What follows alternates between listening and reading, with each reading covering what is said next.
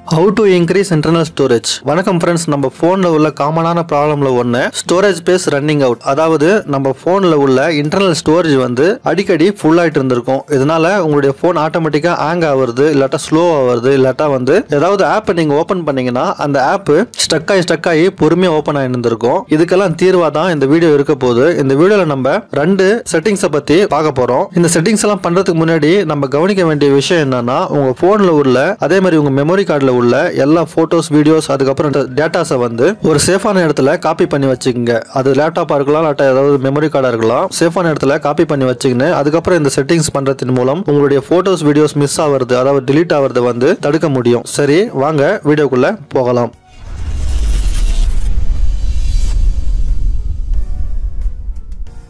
இப்போ நீங்க முதல் செட்டிங்ஸ் பண்றதுக்கு உங்களுடைய போன் வந்து ரூட் ஆயிருக்கணும். ரெண்டாவது செட்டிங்ஸ் பண்றதுக்கு உங்களுடைய போன் ரூட் ஆயிருக்கவோ இல்லாட்டா மெமரி கார்டு வேண்டும் என்ற அவசியம் எதுவுமே இல்லை. இப்போ முதல் செட்டிங்ஸை பார்த்துடலாம். முதல் செட்டிங்ஸ் என்ன பண்ணணும்னா, பிளே ஸ்டோருக்கு போய்க்குங்க. பிளே ஸ்டோருக்கு போயிட்டு லிங்க் டு எஸ்டின்னு சொல்லிட்டு கொடுத்தீங்கன்னா இந்த ஆப் ஓப்பன் ஆகும். இதை வந்து இன்ஸ்டால் பண்ணி ஓப்பன் கொடுத்துங்க. ஓப்பன் கொடுத்த உடனே உங்களுடைய போன் ரூட்டடா இல்லையான்னு சொல்லிட்டு கேட்கும். கிராண்டட்னு சொல்லிட்டு கொடுத்துக்கிறோம் நம்ம.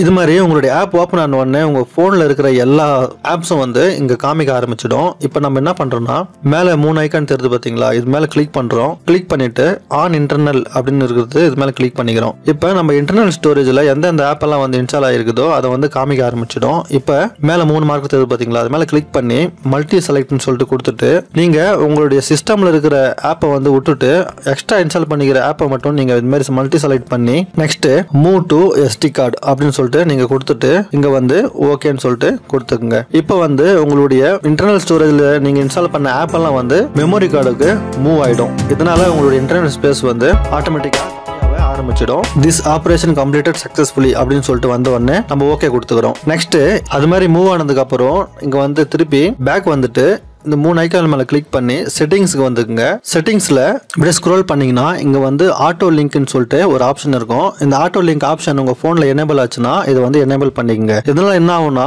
உங்களுடைய போன்ல நீங்க இன்ஸ்டால் பண்ற ஆப் வந்து டைரக்டா உங்களுடைய எஸ்டி கார்டுல இன்ஸ்டால் ஆக ஆரம்பிச்சிடும். இது வந்து முதல் மெத்தடு. இப்போ ரெண்டாவது மெத்தட் வந்து உங்ககிட்ட எஸ்டி கார்டும் இல்ல, அதே மாதிரி மெமரி ஸ்டோரேஜும் ஃபுல் ஆயிட்டு இருக்குது. அது மட்டும் இல்லாம என்னுடைய போன் ரூட்டும் ஆகல அப்படின்னு சொல்லிட்டு நீங்க நினைச்சீங்கன்னா அதுக்கு ஒரு ஆப் இருக்குது. அந்த ஆப் வந்து அன்சீன் கேலரி. இதை நான் டிஸ்கிரிப்ஷன்ல கொடுக்குறேன். இதை ஒரு கவனமா பாருங்க. ஏன்னா வந்து உங்களுக்கு இதுல இருந்து உங்களுடைய போட்டோஸ் வந்து மிஸ் ஆகிறதுக்கு அதிகமான வாய்ப்பு இருக்குது. இப்போ வந்து எனி டைம் சொல்லிட்டு பாத்தீங்களா, இது மேல கிளிக் பண்ணீங்க, இன்ஸ்டால் பண்ணிட்டு அதுக்கப்புறம் எப்பதுல இருந்து எது வரைக்கும் உள்ள டேட்டாவை நீங்க கிளியர் பண்ணணும்னு நினைக்கிறீங்களோ அதை வந்து செலக்ட் பண்ணீங்க. இப்போ வந்து நான் பாஸ்ட் 6 months சொல்லிட்டு கொடுத்துக்கிறேன். கொடுத்துன்னு சைஸ் வந்து நம்ம கண்ணுக்கு தெரியாத ஃபைல்ஸ் வந்து 5 to 50 KB சொல்லிட்டு இங்க செலக்ட் பண்ணிக்கிறோம். இது அன்சீன் கேலரின்னா உங்களுடைய கேலரியில உங்க கண்ணுக்கு தெரியாத போட்டோஸ் வீடியோஸ் எல்லாத்தையும் இது வந்து உங்களுக்கு காமிக்கும். இதெல்லாம் மறைஞ்சுன்னு இருக்கும். இது மாதிரி மறைஞ்சு உங்களுடைய இன்டர்னல் ஸ்பேஸ் வந்து ஆட்டோமேட்டிக்கா ஃபுல் ஆயிட்டு இருந்திருக்கும். அதுக்காக தான் இந்த செட்டிங்ஸ் நான் உங்களுக்கு பண்ண சொல்றேன். மூணாவது வந்து இங்க இன்க்ளூட் ஐட் PNGன்னு சொல்லிட்டு இருக்குது பாத்தீங்களா, இதை வந்து நீங்க எப்பயுமே செலக்ட் பண்ண போவாதீங்க. இதை நீங்க செலக்ட் பண்ணீங்கன்னா உங்களுடைய இம்பார்ட்டன்ட் போட்டோஸ் எல்லாம் PNG ஃபைல், கிஃப்ட் ஃபைல், அதுக்கப்புறம் உங்களுக்கு இம்பார்ட்டன்ட் போட்டோஸ் போறதுக்கு அதிகமான வாய்ப்பு இருக்குது. அதனால இதை வந்து அன்செக் பண்ணிக்கங்க, டிக்கே பண்ணாதீங்க. அதுக்கப்புறம் ஸ்டார்ட்னு சொல்லிட்டு கொடுத்துங்க. இது மாதிரி ஸ்டார்ட்னு சொல்லிட்டு கொடுத்த உடனே இங்க ஆல் போட்டோஸ் காமிக்கும். இப்போ உதாரணமா நான் இங்க வாட்ஸ்அப் கிளிக் பண்றேன். இங்க எக்கச்சக்கமான போட்டோஸ் எல்லாம் காமிக்குது.